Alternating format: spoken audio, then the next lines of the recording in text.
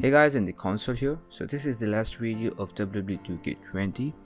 To be honest, I really enjoyed making WWE 2K20 content, and from 2 years I'm making this content. As you guys know, we didn't get WWE 2K21 last year because of huge disaster we got from 2K20. I know 2K20 is the worst and the glitchiest game of all time, but then too I gave my best with WWE 2K20 content. I really appreciate that you guys watched my 2K20 content till now and gave so much love and support towards my channel. I love you guys. Thanks for giving me a chance to prove myself. Thanks for staying with me even though we didn't get any 2K21 videos. You guys still watches my WWE 2K20 videos this far.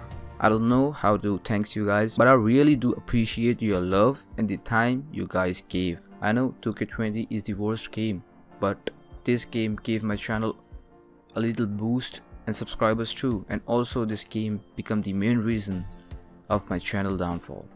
So I have pretty good and bad memories with this game, but 2K20 helps me to stay on track, stay consistent, stay focused for straight 2 years.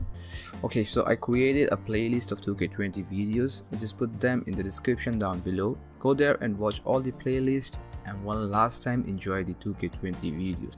Please do visit one last time to those videos. I'm sure you guys also have some memories with 2K20 videos. That's it guys. It's really sad to say goodbye to WWE 2K20.